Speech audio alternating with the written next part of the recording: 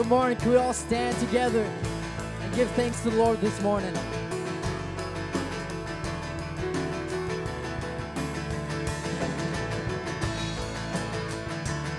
God, we thank you for this day that you have made.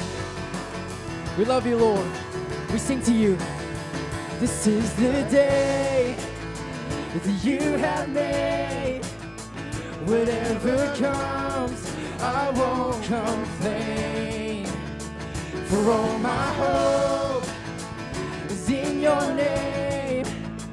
And now your joy awaits my praise. We give thanks. And I give thanks for all you have done. And I will sing of your mercy and your love. Your love is unfailing. Lord, I am grateful. We thank you for your love today. Put your hands together. When I was down, you brought me out. You set my feet on solid ground. So here I stand. You are my God. Your faithfulness, my solid rock. And I give thanks for all you have done. And I will sing of your mercy and your love. Your love is unfailing. Lord, I am grateful. And I give thanks for all you have done. I won't forget all the battles you have won. Your love is unfailing. Lord, I am grateful.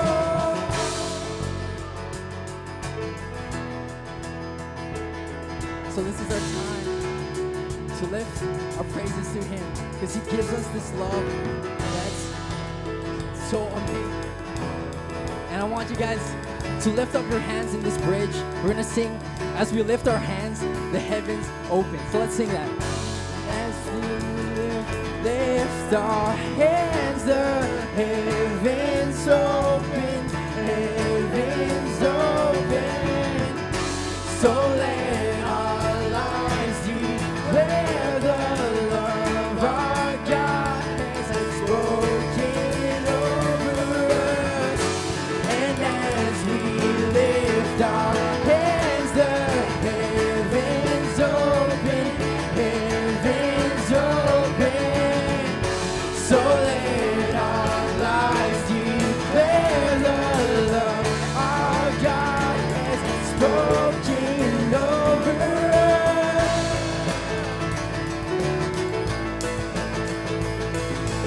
Thank you for this day. We give thanks. And I give thanks for all you have done.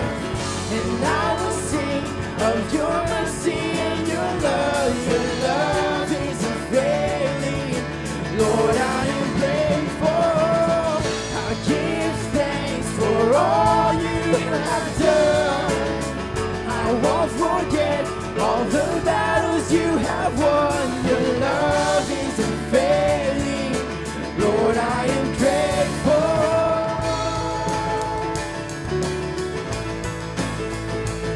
We're grateful, Lord.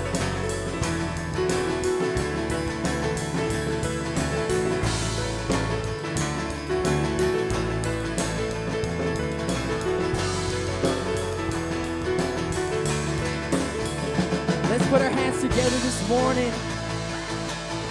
He's good, he's great, he's faithful.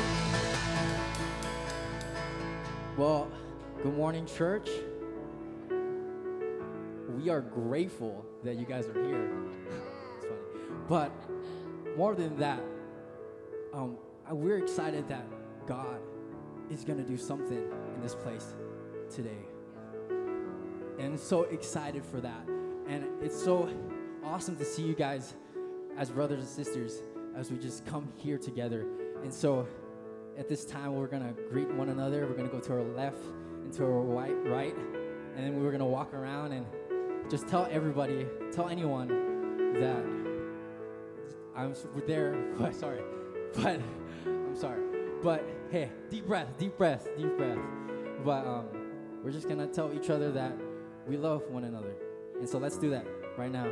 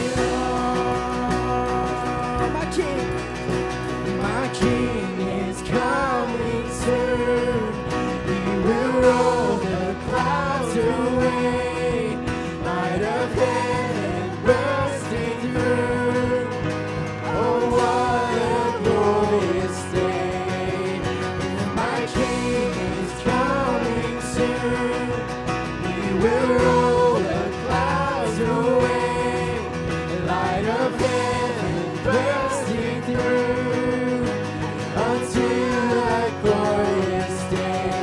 This is my story. This is my song, praising my Savior all the day long. This is my story. This is my song, praising my Savior all the day long.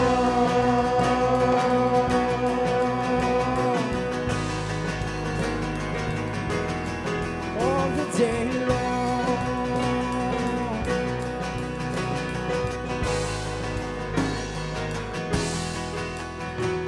Amen, amen. Our verse of the day comes in Psalm 18:2, and it says, "The Lord is my rock, my fortress, and my deliverer. My God is my rock, in whom I take refuge, my shield and the horn of my salvation, my stronghold." And I want that to be our prayer today, that we stand on God's rock, and that Jesus is our firm foundation. And so in this next song, we'll sing Cornerstone. And I just want it to be the anthem for today, that we believe that he is the rock, and that through every storm, through any situation, we may not fall because we stand on him. And it says that in Matthew 7. And that's what Pastor Dave was talking about last week, and it was awesome to hear that. And so let us sing this together. My hope is built on nothing less, amen, that Jesus' blood and righteousness. I dare not trust the sweetest frame, but wholly trust in Jesus' name.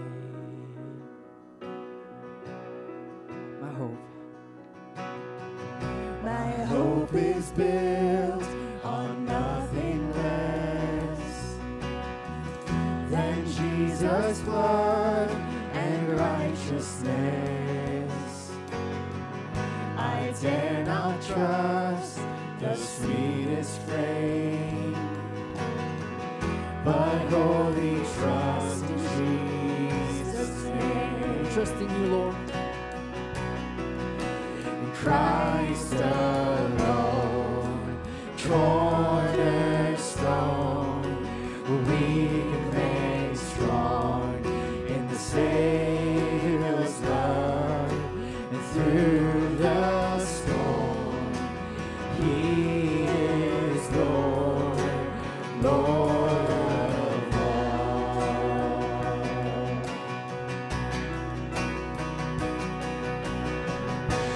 Darkness seems to hide his face. I rest on his. I rest on his unchanging grace. In every high and stormy gale, my anchor holds within, and my anchor holds within.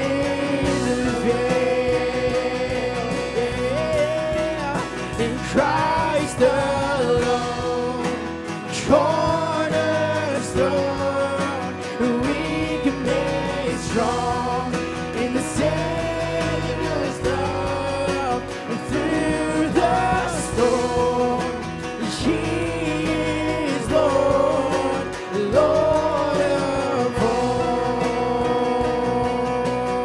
He is Lord, and He is Lord.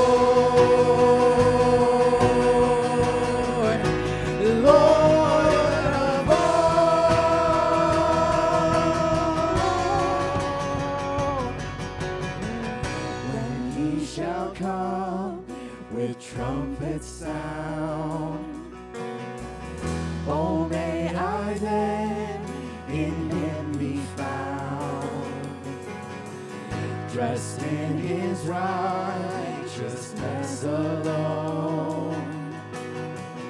Faultless stand before the throne. Sing that again. When he shall come with trumpet sound, oh, may I then in him be found. We're dressed in his righteousness alone.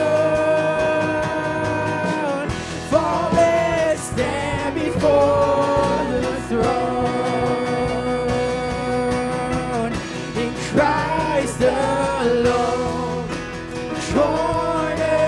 cornerstone, weak and made strong in the Savior's love and through the storm.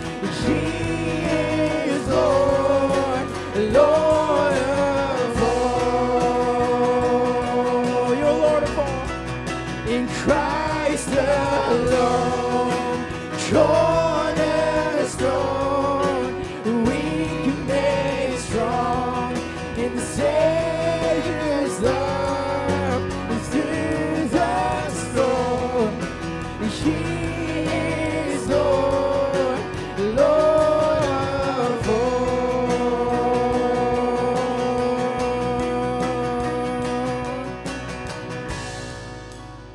Amen. You may be seated.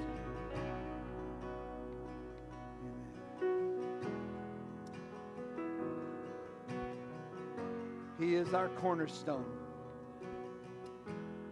He is the foundation piece that we build our lives, that we build our faith, that we build our belief.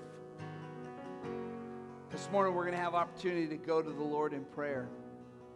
And I want to get an opportunity to just invite you just to come to the Lord.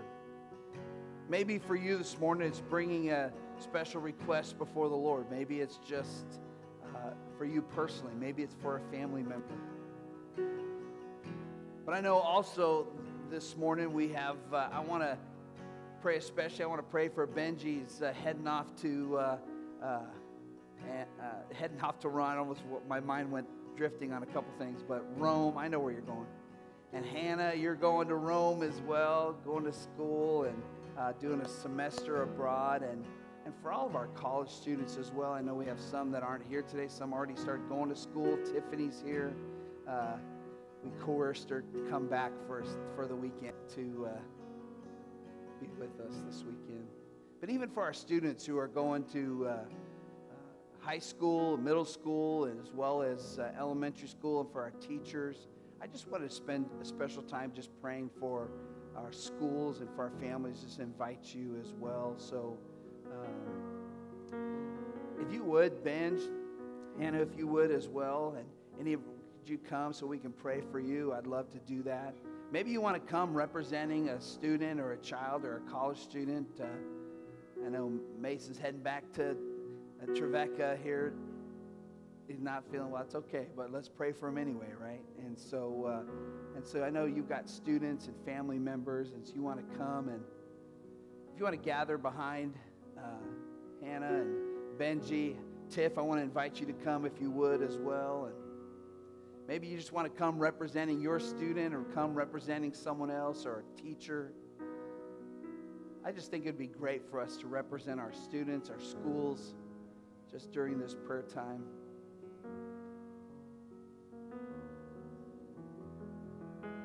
And again, if you have a personal need that you just want to come before the Lord, I just want to invite you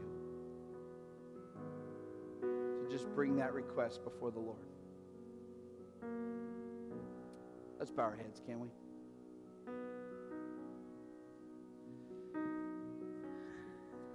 Lord Jesus, we thank you for your very presence with us today. You are our cornerstone.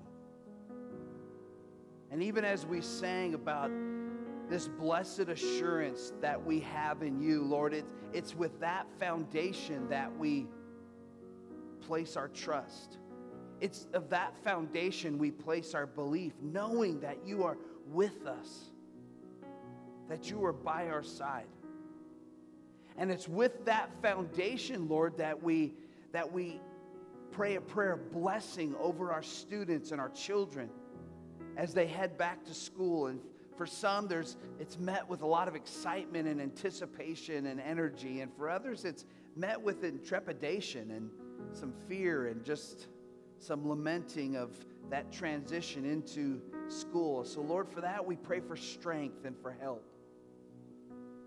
Lord, we lift our school teachers to you, God, that those not only represented here in our church and administrators, but those across our school districts here that are in our communities. And we pray for your blessing and favor and protection on them. May you use them to be encouragement and a light in our world as they share your love with these kids. Lord, I think of our college students that are heading back to school, both in our community colleges and Point Loma and other schools that are in our area here, UCSD and others. God, I just pray, Lord, that you would just bring your hand of protection and guidance and wisdom in their lives. That, Lord, you would just guide them, continue to help them to keep their eyes on you in everything they do. Lord, we also lift to you this morning Benji, Hannah, those that are traveling to school abroad, and we just pray for your blessing and your favor, that you would just watch over them, that God, you would give them traveling mercies and guide them as they go. And thank you for this opportunity, and I just pray, God, it would be such a great experience, and Lord, help them to rely on you and lean on you in those days that just seem lost or lonely. So, Lord, bless them, we pray. Bring them your favor. May this be a faith-building year, not only for them, but for all of our students. May it be a deepening of discovery of who you are in their lives and discovery of who they are in you. So we pray your blessing. Lord, I know there's a lot of other needs represented in our church. I know there's a lot of needs represented in our community. Lord, we just pray that you would go to those needs and you would use us to help impact and rub shoulders with those that are in need, that we might be able to be a part of healing and wholeness that you desire. So thank you, Lord, for what you're going to do. Thank you for uniquely placing us in such a place as this, right here on Mollison Street, that we get a chance to impact our community around us. May, God, this be a place, a lighthouse for you. So thank you for what you're going to do. We trust you. We love you. And we thank you for this privilege we have to seek your face and bring ourselves before you. In your name I pray.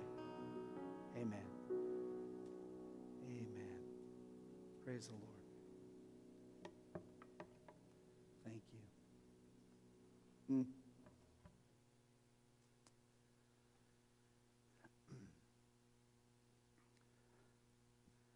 It's a special privilege every time we get to dedicate our children unto the Lord. And it is a special privilege this morning to be able to dedicate Jacqueline Alexis K. Hannenkrat Sullivan. That's a mouthful right there. I love that. But she's a handful too, right? Full of life and energy. Jacqueline, how about you come forward and bring your family with you, huh? Would you do that? Right? Fantastic. I just want you to know that you just look beautiful this morning.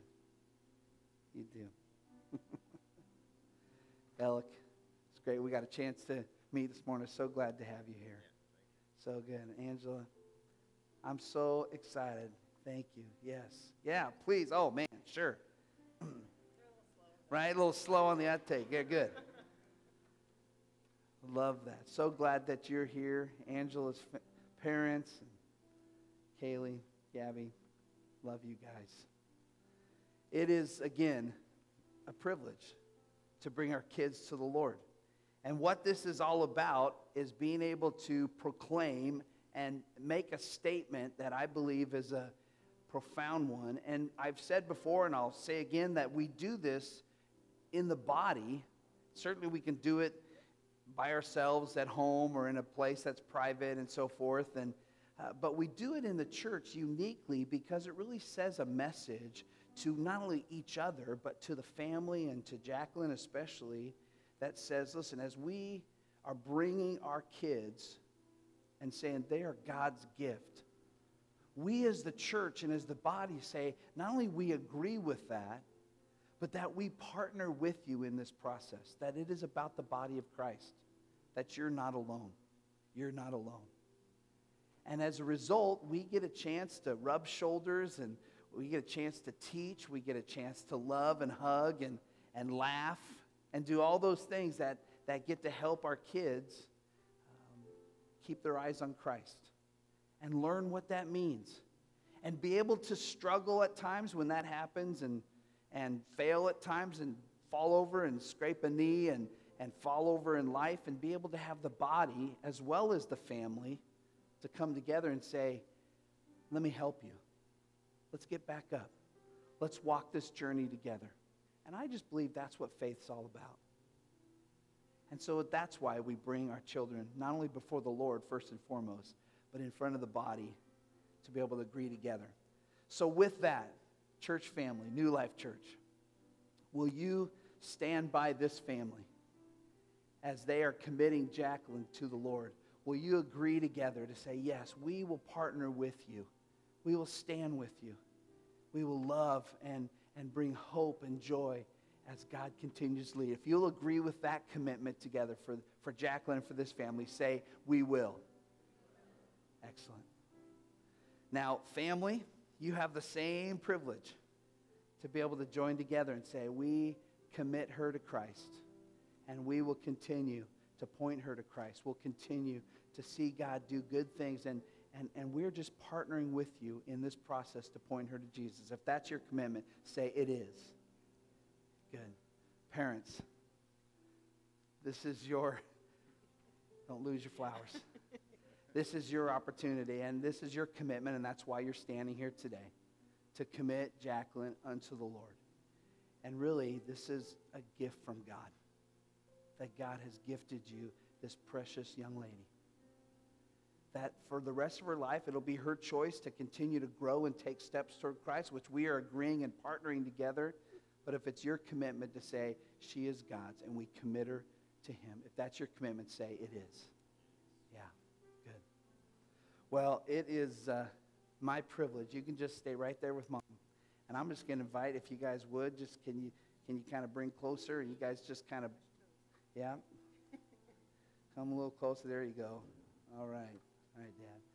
Let's just kind of lay hands on. Would you join with us? We're just going to pray a prayer of commitment and dedication. Would you bow your heads and don't just leave the praying up to me, okay? Let's just agree together and pray this prayer of commitment. All right, let's pray. Lord Jesus, we thank you so much that Jacqueline is a gift from you, that she is your child. And Lord, we just thank you for this family. We thank you for all that you're doing. And God, even in the midst of all life's ups and downs, Lord, you remain faithful, and we can trust you. You are the anchor, the foundation that we could live our lives toward and in. And it's with that we commit Jacqueline to you. So, Lord, we dedicate Jacqueline Alexis, okay, in the name of the Father and the Son and the Holy Spirit. And we pray, God, your anointing and blessing on her, that would just wash over her, that she would be a woman of God, that she would just strive to know you.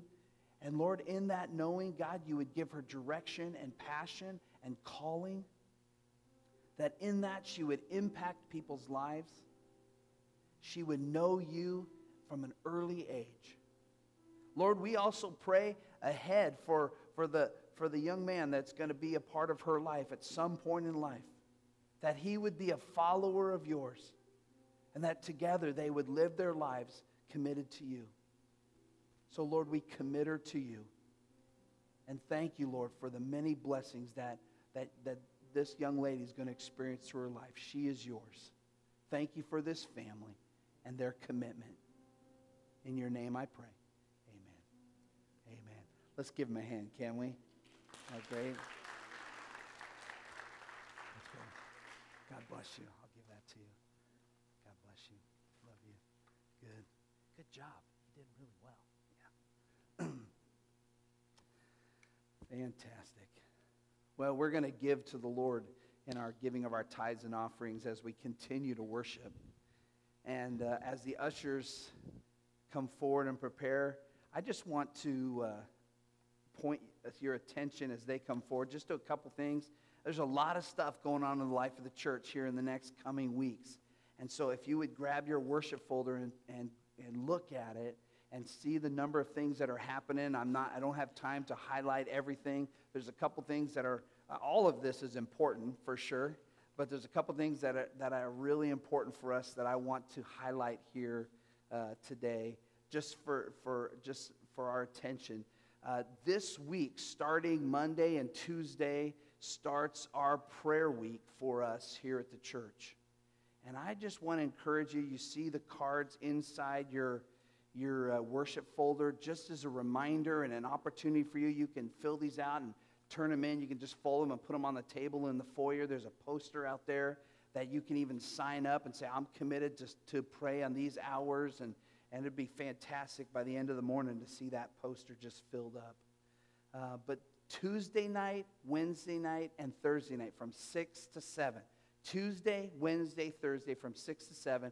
For 30 minutes only. And I know it's extra commitment and time after work, but I want to encourage you to come, and we're going to meet right here in the sanctuary and just have a time of prayer and an opportunity for us to hear from God. And we have specific themes which are on that sheet, on the sheet here, the different themes for that night that we'll focus on. It'll just be a short time together. But every day from Monday all the way through next Sunday, we're going to commit to pray. I'm encouraging you, if you fast a meal, and maybe it's a different kind of fast. Maybe you can just fast just the food portion. You can drink water just for a meal. Whatever the case is, God's Word teaches us that some things will only happen and experience through prayer and fasting. And I just believe God has something in store to teach us through a time of prayer.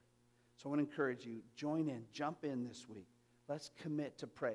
Will you join in? Will you help me with this prayer week this week? Let's make this a commitment together. And I believe God's going to answer our prayers. Do you believe that? Amen. Amen. You can even start off tonight. I know at Point Loma, if you have the time and would like to, they're doing Pray for Point Loma tonight starting at 6 o'clock. The details are in the worship folder here. But you can just kick that off by joining us on campus and praying for the school year this year as well. All right. Well, please check your worship folder for a number of different things, and we will certainly be glad you did. On the right side of every pew is our welcome books. Thanks for taking a moment at some point this morning and filling that out and passing it down the row. And let's pray for our morning tithes and offerings, though. Lord, thank you for this day. Thanks for the privilege we have to give to you. Thanks for so much that's happening in the life of the church. We are so blessed and privileged to be a part of this body. And we just pray you would help us as we take steps forward toward new life in you. So bless this time. In your name I pray.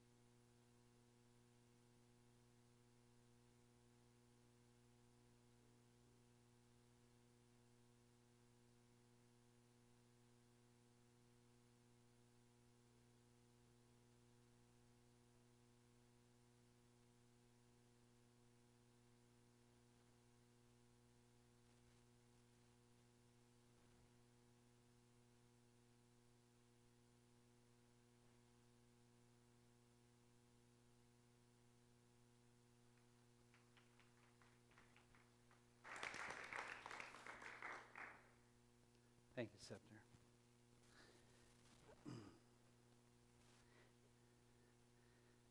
Our prayer time this week, I was reminded that I said 6 to 7 for our prayer time on Tuesday, Wednesday, and Thursday. I meant to say 6 to 6:30. Did anybody catch that? Okay, sorry about that. 6 to 6:30 is when we are meeting for our prayer time during the week. Tuesday night, Wednesday night, Thursday. I hope you can come.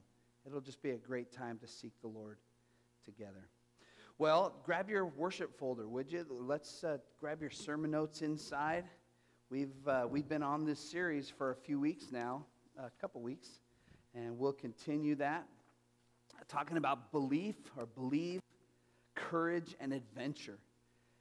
And I really, as I was preparing for this series and anticipation of this series, I guess the sense that I got was that we just kind of settle in on it. Just take our time to settle in on these words and what they mean for us as we move forward as a church. And so this is my third week talking about belief or believe. And I think in a way, it just, I want us to really kind of get a hold and a handle on God, what do you have for us as a church as we move forward?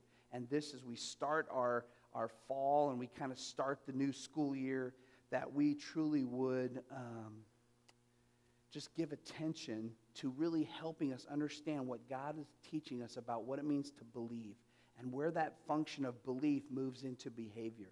That as the body of Christ, we can live as God's word teaches us and understand what that means. And maybe for some that are here, no matter where you are, I guess I should say, in your journey, whether it's newer in faith, or maybe you're here and you're seeking in faith, that's okay. It's a safe place to be.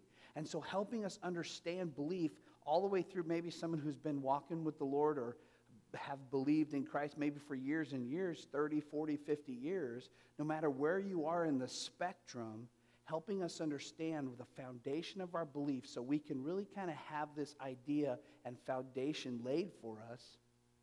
And then what does that mean for us as a church and the body? What does that mean for us to live that faith out?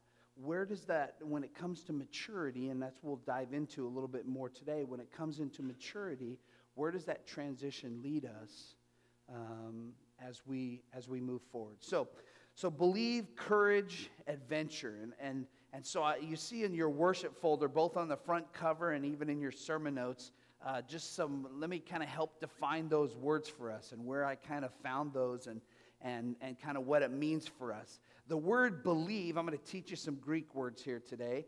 All right, so the word believe is pistuo. So kind of the word belief is from the root word pistis, and so it's pistuo. Can you say pistuo? You got it? And so you see it in your sermon notes there, which really just talks about how I believe, have faith in.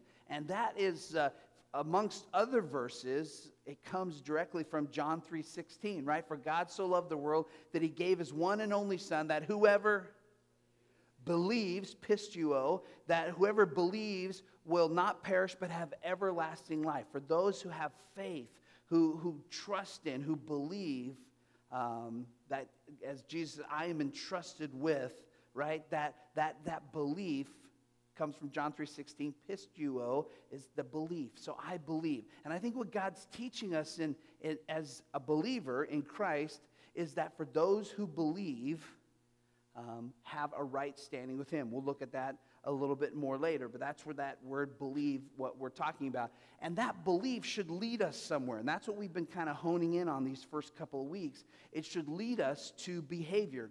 Jesus said, for those who know me and who love me will obey my teachings, obey what my word teaches us. So there's a correlation, a direct correlation for what we believe to how we behave. And that movement kind of moves us forward.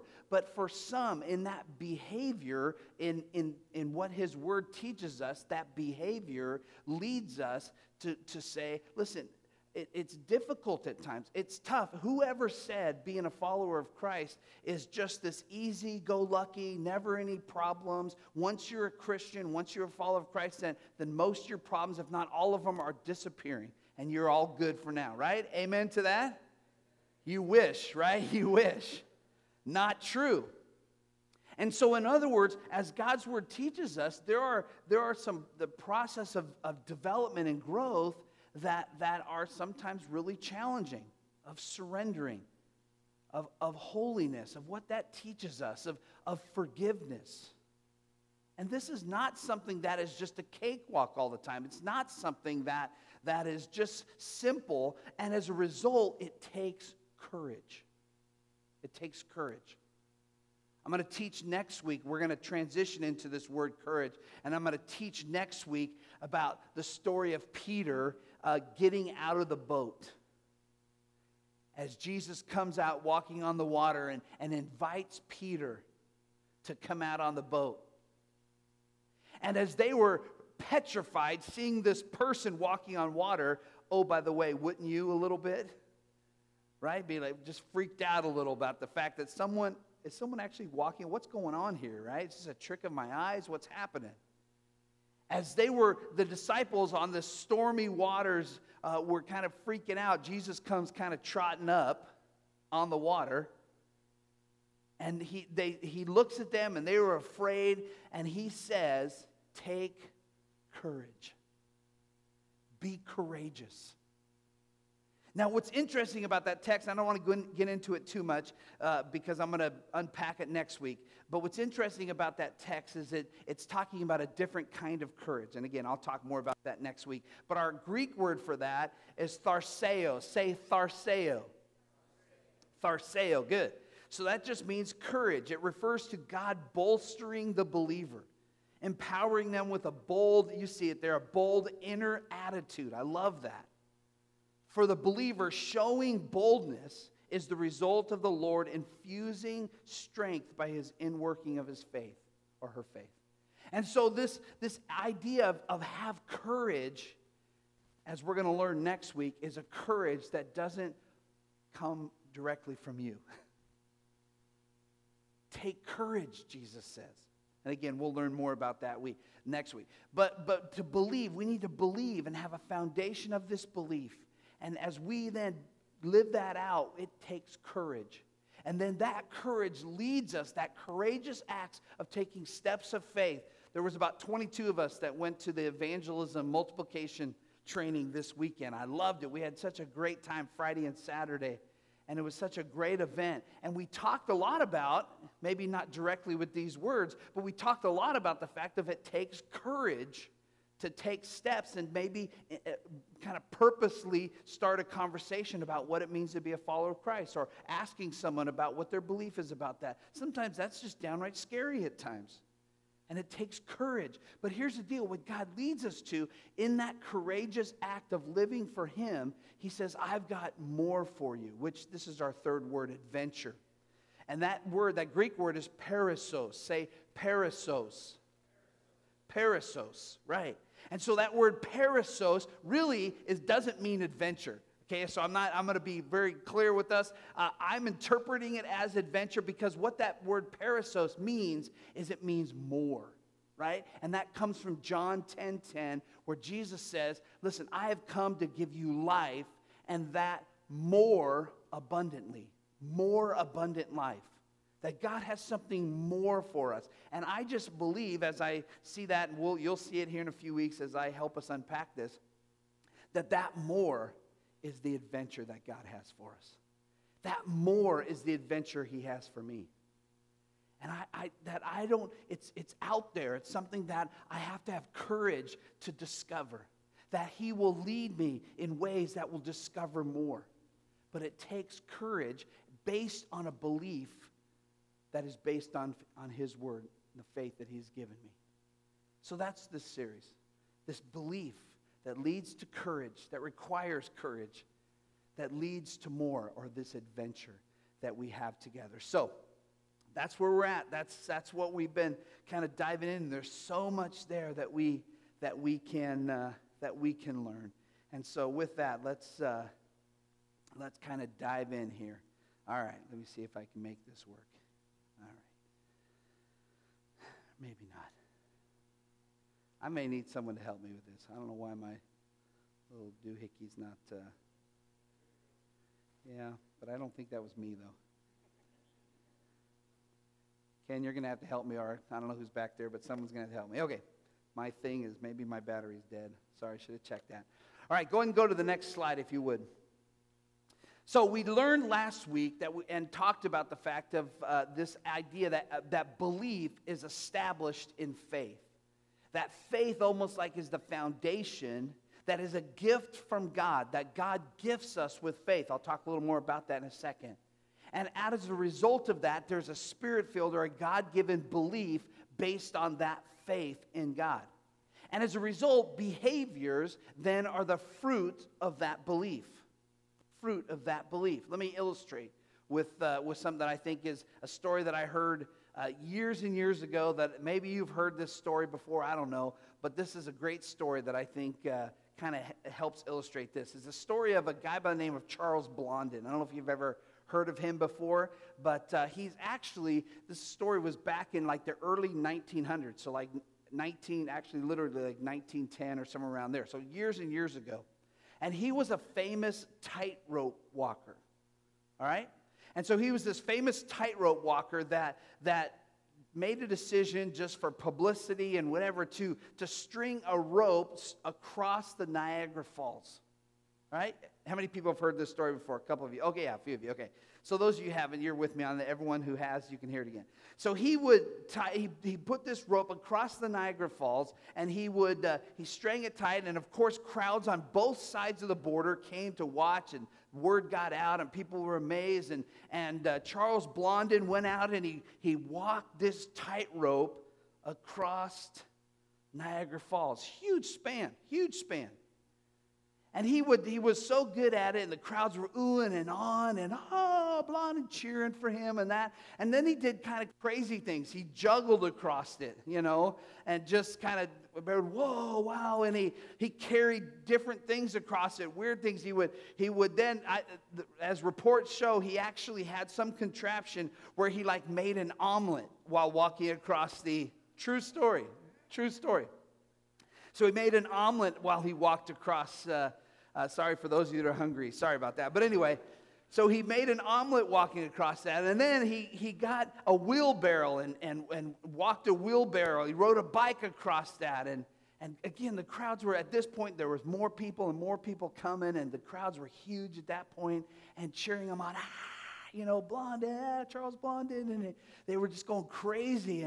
And as he kind of began to address the crowds somehow, I don't know how he did it with both sides, but he did. As he addressed the crowds, he says, "Do you believe that I can walk across this tightrope?" And of course, after all they saw, they're all, "Yes, we believe, we believe." They were cheering and cheering. And they said, "Do you believe I can do?" And every time he would do one of these acts of different things, "Do you believe I can make an egg or an omelet across there?" They're all, "Sure, yeah, we believe, we believe." And of course, he did it. And again, with the wheelbarrow, he would run the wheelbarrow. "Do you believe I can do a wheelbarrow across?" "Yeah, we believe. We know you could do it, And so as the story goes, near the end of his kind of little show and all that he was doing to promote all this, he says, "Now, how many people truly believe I could now carry someone in this wheelbarrow across the Niagara Falls?" "Oh, we believe. Of course, we believe you could do it. We believe, And he just said, "Now, who is willing to volunteer?" And as the story goes, nobody volunteered. Interesting. How much did they really believe? And this is kind of the essence of what we're talking about here, is this aspect of faith established, this belief established in this faith. And then our behaviors become the fruit of that belief. You see, I just believe that all of us were born with this God-given ability to have faith and believe. We have. We've been born. Anybody seen the Polar Express? Anybody seen the Polar Express? Anybody know what I'm talking about when I say the Polar Express? Okay? Anybody not wanting to raise their hand because I'm asking them to raise their hand? Right. Thank you. Yeah. I knew you were out there. I asked that too many times. Okay, that's like an old joke. I should stop using it. Okay.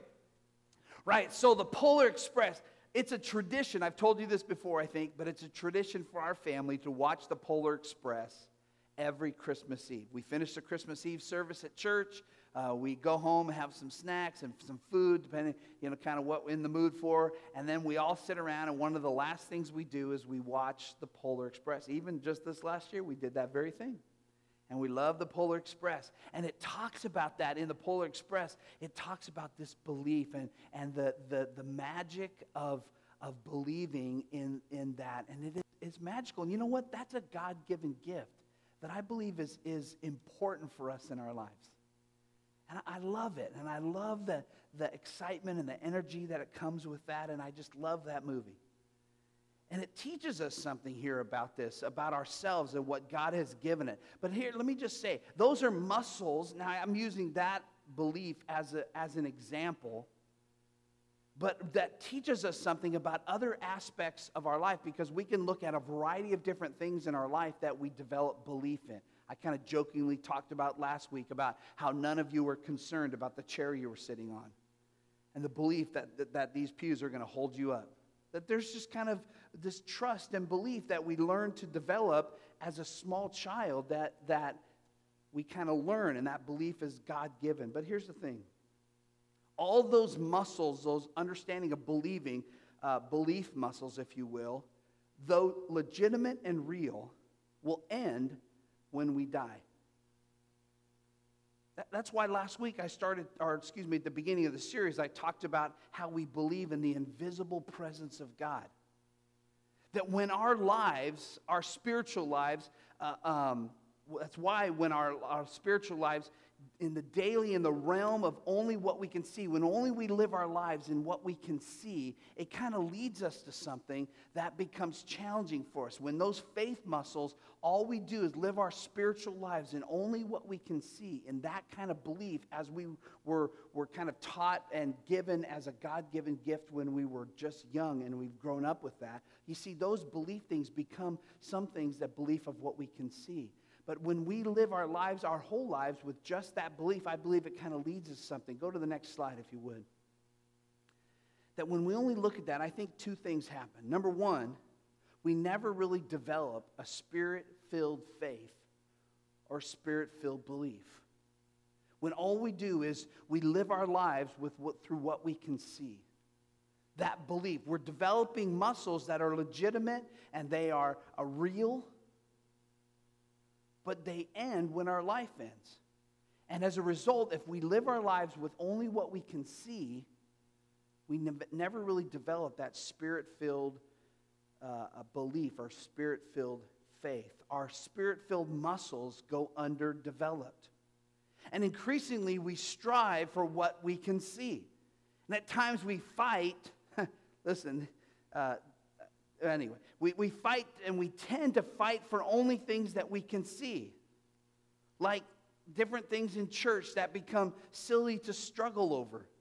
We struggle over facilities and things like music and how people dress and a variety of different things. And we struggle and we squabble and talk about, which, by the way, those are internal conversations that people outside the church going, that's crazy to struggle over issues like that. And maybe for some, it's like, that's why I don't want to go. Because they're struggling over silly things. Because we tend to look at things that only of which we can see. Because our spiritual muscles and spirit-filled faith and spirit-filled belief never get really fully developed when all we do is look at things through our own eyes. We see other people's issues and problems or hurts that have been given to us, and we hold grudges and we don't forgive. Because those things that we see are the things we hold on to, and they're painful. The second thing that I think happens when we only look through our eyes, and you go and hit that next slide if you would, Dale, is that we do things in church that result in little or no growth or kingdom growth. In other words, we see nobody coming to Christ, or new life isn't happening. That's the result of looking at things most of the time with what we can see. And that can be played out in so many different ways. And don't get me wrong, the things I'm kind of pushing on and maybe stepping on toes on are things that are important, and important things of different things of music and things of stage decorations and things that are important to us. But it's interesting how we end up getting passionate, should I say, saying it really nicely here, about things that we can see, and yet there are things that maybe we can't see, things that maybe connect to the heart of God that there's very little passion over. Maybe there's no one that is weeping or coming to the altar for or sending letters or emails about. I haven't gotten too many emails saying, Pastor, why aren't we reaching our neighbors for Jesus? And what can I do to be a part of that?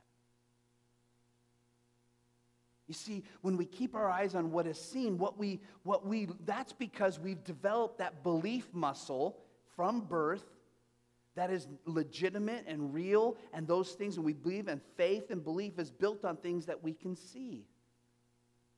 And what God's Word teaches us, and again, what I said 2 weeks ago in the beginning of this series, is that we see the things around us, but it's the invisible power and presence of God that is being invited. We're invited into that kind of relationship that is for everyone, that is real, that is that Spirit-filled faith that God kind of brings into our life. You see, God gives us Spirit-filled faith at salvation. I talked a little bit about this last week. God gifts it to us. You can't get more. Matter of fact, the faith that God gives you at salvation is a gift from God. He gives you faith at salvation. You can't get more. You can't get more of it the older you get. You can't get, I'm older and I've been walking with Christ for several years, so now I have more faith in God than I did when I was younger. And you say, well, I can argue that. No, let me kind of help you understand what I mean by that. Our challenge and the opportunity, if you will, that we have is to develop that faith to full maturity. Now, the good news is God helps us to do it. But what he calls us to is to develop the faith into full maturity, not so much to get more faith, because God's gifted you with faith. When you were born, there's one common thing for every person, male, female alike, that when you were born, you were given life. Whether it was natural that it happened, whether it was a spank on the backside by the doctor or nurse and to breathe life and to begin that breath, and what we see even when we saw in the dedication of our kids, we are seeing life given to us. Now, here's the thing. Does anybody here who is older than when you were born, which that was silly, because all of us are, right? Every person here, do you have more life today than when you were first born? Do you have more life? No. You still have life. But here's the thing. Over the years, you have been maturing and developing in that life the older you get. Both physically, spiritually, in a variety of other ways. That maturity in life continues to grow and develop. And it's your opportunity to develop in maturity in life. And I just think it's the same illustrated, it's the same as with our faith. That God gifts us this faith, and then it's our opportunity to develop that faith into maturity as he calls us to. And again, the good news is he's with us. He guides us. He helps us to mature that faith. It's our willingness to say, God, I want to do it your way because I believe in you. I believe in what your word says. I believe in what that means for eternal life, so what's going to happen after I die, but also for this life, that I'm going to have the courage to go on this adventure, that you have more for me, because it's based on this belief. I believe this. And he says that belief, that foundational belief, God just deposits into our life his very Spirit, which is accompanied with faith that is yours. And it's a gift from God that no one can take away. No one can say, well, I earned this faith.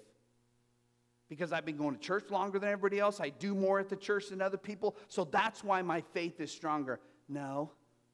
No, you didn't earn it. You didn't kind of do more, so therefore you get. No, you don't get more. You've matured it as you've surrendered more to Him. And in fact, I would propose that for any of us that would try to tout our incredible faith in God, probably is kind of putting up warning signs of our perhaps our immaturity in Christ more than it is real true faith in Christ. Because true faith in Christ is about humility and serving and surrender. It's having the courage to be on our knees. So with the time we have here left this morning, I want to illustrate something for us that I think will help us understand this maturity in life, this maturity in growth that I think could really help us today. So I'm going to use my trusty chair here as an illustrative piece. All right. Every single one of us was born with this bent. We see it in kids. You've heard me teach on it before, that we were bent with this inward kind of desire to be kind of do it my way, right? Every child I've ever met, right? No, I'm going to do it. No, that's mine, right? You laugh because you know, right? So it's true. All right.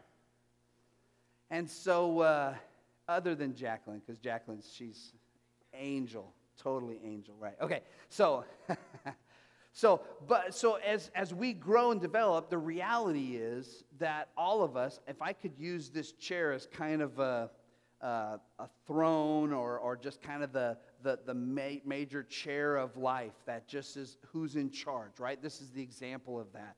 Those of you in our Wednesday discipleship class, you're going to see this and know this illustration. You're going to remember it, okay? So that we are this kind of example of I'm in charge. And so from a young age, I'm in the driver's seat, if you will. All right? Now, Benji, can I use you as an example? Help me. Come up here for a second. You'll be happy. Benji, playing the role of God, is Benji this morning. So, stand up here on the top step. So when we first, and matter of fact, go ahead and turn that next slide if you would. So this, and you'll see it in your sermon notes here, because this represents chair number 1. Go ahead and go to the next slide. And you'll see it in your sermon notes as well. And if you can kind of just draw a circle, if you will, just kind of from around my table to this step here, not above it, but to the step and kind of around me here, this kind of represents my life.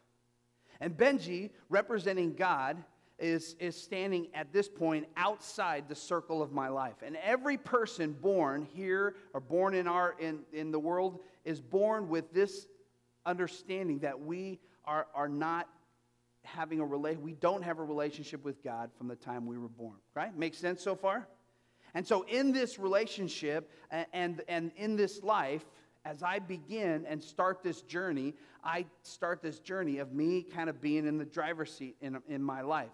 Part of the reason why we dedicate our children is to communicate to the child, but also to one another, that we are making a commitment that says that we are giving our children to God. But the reality is we also believe in believers' baptism, that our children, as committed to Christ, have to make their own choice to follow Christ. Make sense?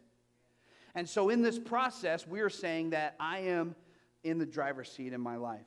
And for many people, they get into their junior high, high school, college, young adult years, and they still remain in this position. And we have a lot of people in our world, in our culture, in our city, in our community, perhaps a coworker, a neighbor of yours that is in this circle, right? Makes sense?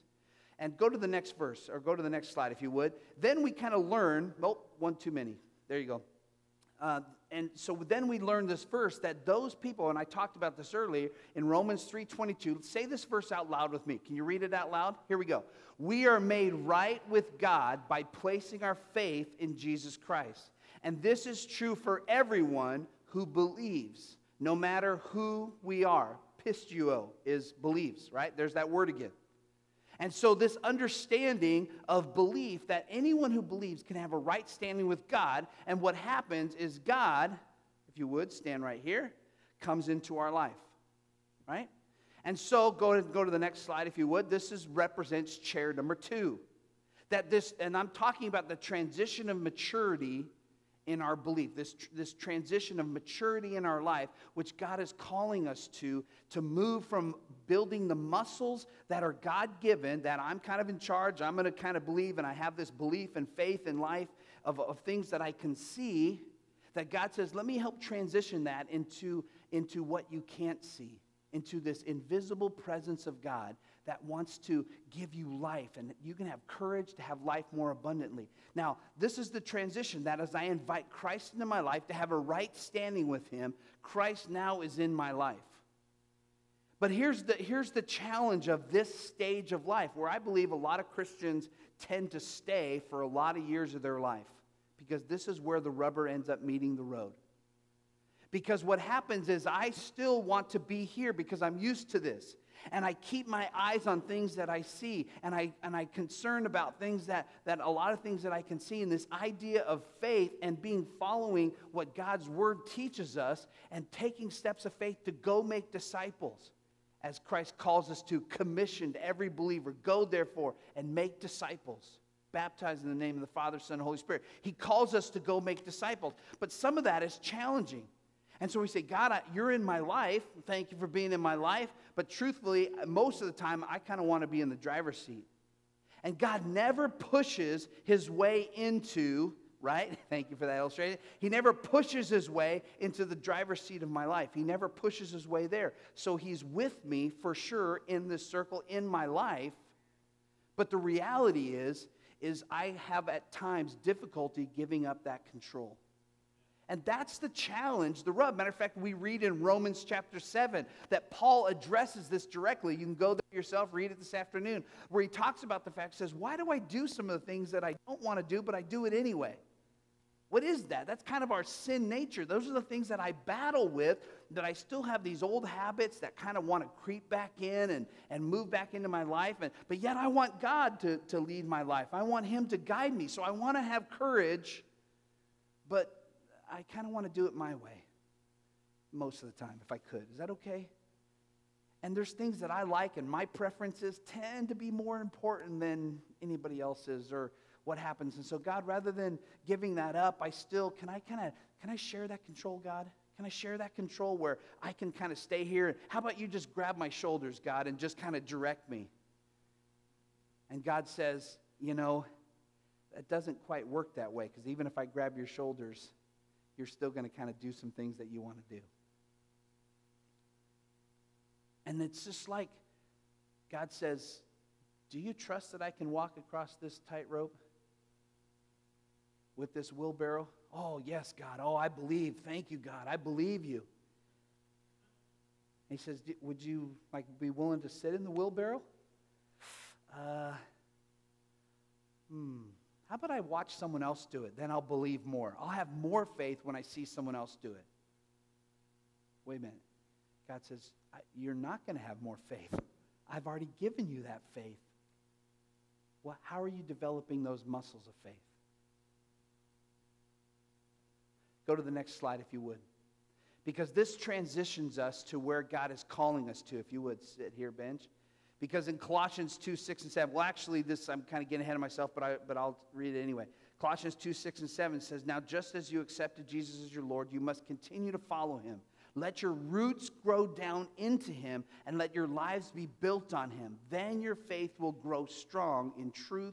In truth, you were taught, and you will overflow with thankfulness. So what he's saying is that as you're working out this faith, stand again if you would, just 1 second more. Is that as you're working out this faith and as we're in this journey together and I'm learning, God's word teaches me in this, and that's why discipleship is so important. That's why continuing to learn to surrender is so important, because he says, now let your roots begin to grow down deep, and in that maturity process, and by the way, everybody walks through this process, goes from God not being in our life to God being in our life. We're still on the second chair, until that growth development, because I learned to develop the muscles of faith that build me up to say, I believe this, and I'm going to demonstrate I believe this by my behaviors. Because belief is the fruit, behaviors is the fruit of belief. And so we end up living our lives based on what we believe. And so then it says, continue to let it grow strong. Because in that growth, we begin to learn in this development. Now you come back here. We learn in this development that God ultimately says, would you allow me to take you on an adventure? Because I've got more to show you. And that more, if you'll go to the next slide, Dale, is saying, God, you're on the throne. And I'm going to learn to trust you. And here's the thing. When, step back on the top step real quick. When you're here, letting anybody else on that chair is scary. I don't want anybody else to be on that chair. I've got my own issues. Matter of fact, if I'm exposed on some of the things that I'm involved in and some of the things that I do, and if anybody knows, especially the church, forget it. I don't want anybody to know that. So that's scary. I don't want anybody to be on the throne. Step down if you would, Benj. And so even this place, as I'm growing in Christ, I'm learning, sometimes that exposure of that is challenging because I'm learning to let go. I'm learning to surrender. But here's the thing. People who have been in church a long time still find themselves in this place. And it requires full surrender. It requires consistent saying, God, it's all yours. I want to just follow what you want me to do. Even if that brings me out of my comfort zone, even if that challenges me, I want to follow what you want to do. And so we learn and grow to say, God, and when one could say, isn't that scary to allow that? And when you get to a point of maturity and developing these muscles, this becomes a point of great joy. That the more he has for you becomes a point of joyful living to say, God, I can't wait to the next adventure. Where's my cell phone? I'm ready to take this video, right? What's next? What do you have in store for me? And it's still challenging and it's still hard at times, but he's going to lead me in ways that continue to go where he wants me to go, and I will trust him in this journey.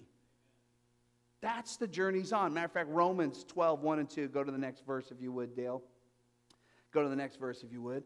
Romans 12, 1 and 2, it says, and so, dear brothers and sisters, I plead with you to give all of yourself, your bodies, everything about you to God because of all that he's done for you.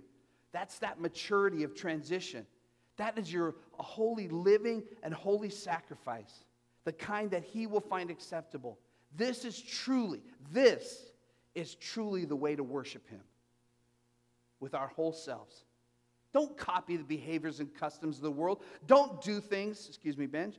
Don't do things that says, no, listen, I want to do what everyone else does and follow that because that's cool, that's insight. God, you with me? You okay with this? Why don't you come with me, God? Help me out with this. No. Don't follow those customs of the world, right? But let God transform you into a new person by changing the way you think, helping to direct your lives to say, you know what, God, I want to change. I want to be directed by how your word teaches me. Then I'll be able to know his perfect will for my life, his good, pleasing, and perfect will. All right, thanks, bud. So, kind of ask the question, what chair are you in? What's your chair? Chair number 1, chair number 2, chair number 3? Everyone goes through that process. Everyone does. And it's just a willingness to say, God, I choose to believe. I want you in my life. I want to learn. Then there's the growth time, and there's a struggle, and we work through that, and we hang in there. We need the body. That's why we get involved in life groups and discipleship, because in that we learn and develop and grow together. And we stay there for a while and learn, and kind of the tug and pull and the adventure of that, we begin to learn that courage spiritually, and those spirit-filled muscles are built to the point where that belief is beginning to strengthen and that faith is beginning to mature to a point where we're saying, I'm ready to take the next step. And that next step is inviting him to do everything in our life. Darren, why don't you guys come on up, would you? You see in your worship folder, I've put this in for 2 weeks. Go ahead and go to the next slide, Dale. I put this in for a couple weeks. There's some things that I want to challenge us as a church to move our our belief into behavior. That just gives you tools to move that, to invite you into this. And I just say, why wouldn't you want to engage on this kind of thing, to move that transition of what chair you're on? Engage in prayer week this week. I think God's going to use that in a powerful way. We had a fantastic evangelism multiplication training. I'm going to challenge us next week of what it means to reach our friends for Christ. I'm going to put a challenge out there for us. So next week will be exciting. I look forward to sharing that with you. Our discipleship classes, you see the dates. They're in your notes as well. But the dates for our discipleship classes are coming soon. And so be jumping in. If you've never taken a discipleship class, it's really a great process to develop those faith muscles. Every one of us in here needs that, me included. Go to the next slide if you would, Dale. Our friend day, we're going to do a friend day in October and invite some friends, and we're going to have some fun things going on here. And it's just a way for us to invite people into this process. Exciting ministry happening on September 5th, starting as our MOPS.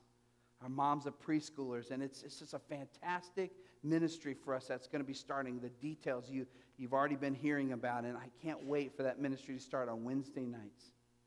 And then over the next couple of years, we're going to learn to live into the gifts out of Ephesians chapter 4 that God's given us. And this is going to be our marching orders as a church to start new things, to missionally kind of connect with our communities, to reach people for Christ. You see it.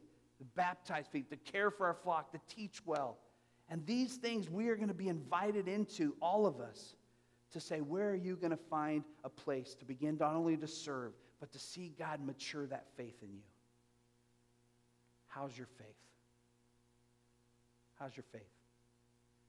God has chosen us. Go ahead. God has chosen this church for this purpose on this street for a reason. And the challenge that I want for all of us is to see that faith blossom into maturity.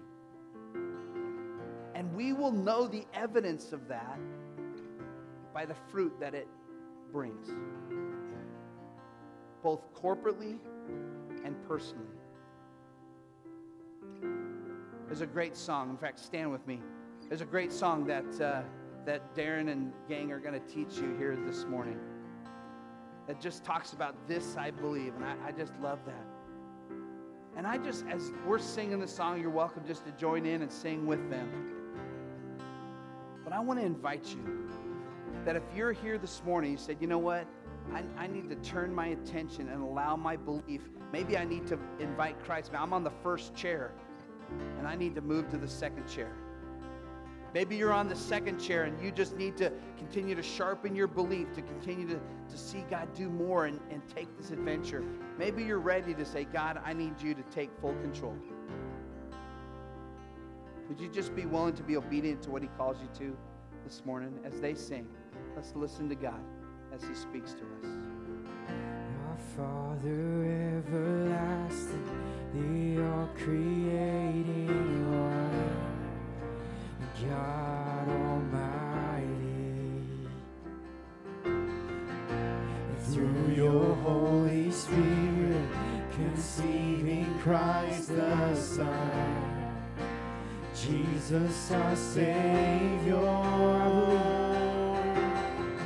I believe in God our Father, I believe in Christ the Son, I believe in the Holy Spirit. Our God is 3 in 1. I believe in the resurrection, that we will rise again. For I believe in the name of Jesus.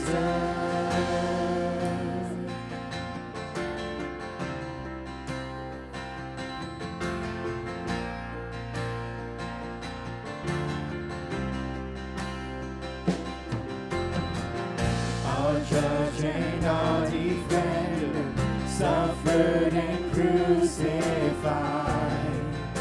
Forgiveness is in you.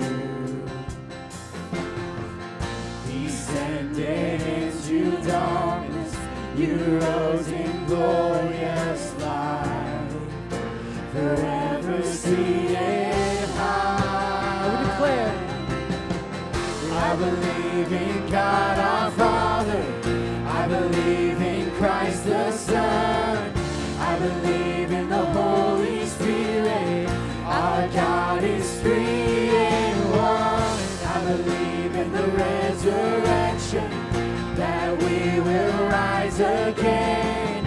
For I believe in the name of I believe, and I believe in you. We believe in you, and I believe you rose again. And I believe that Jesus Christ is Lord.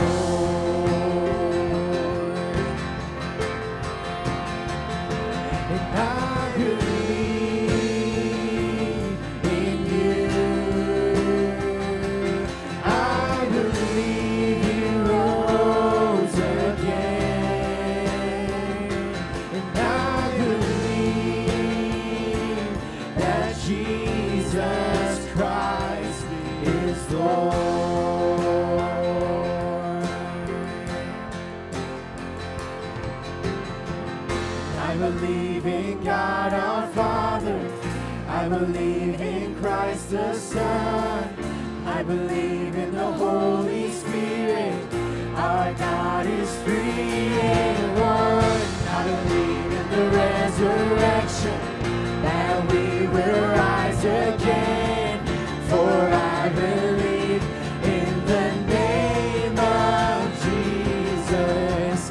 I believe in life eternal. I believe in the virgin birth.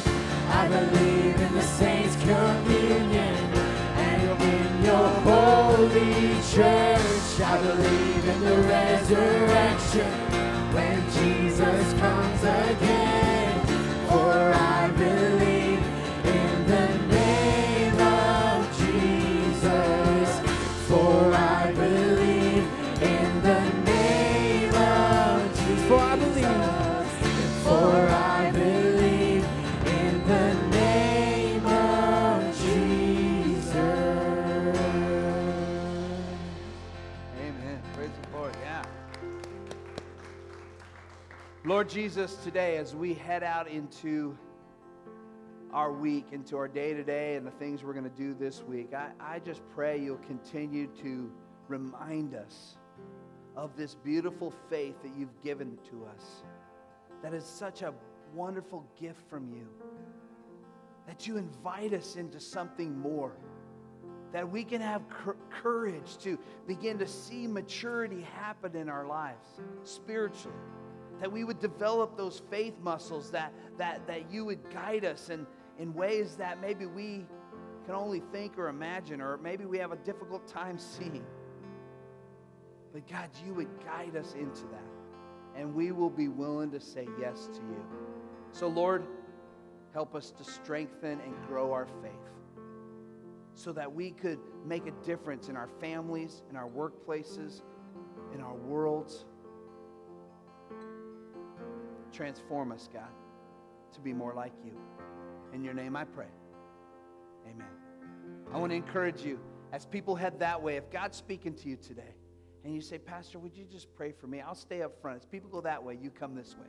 I'd love to pray for you. Thanks for being here today. Go in the grace and power and strength of God. Go build your faith.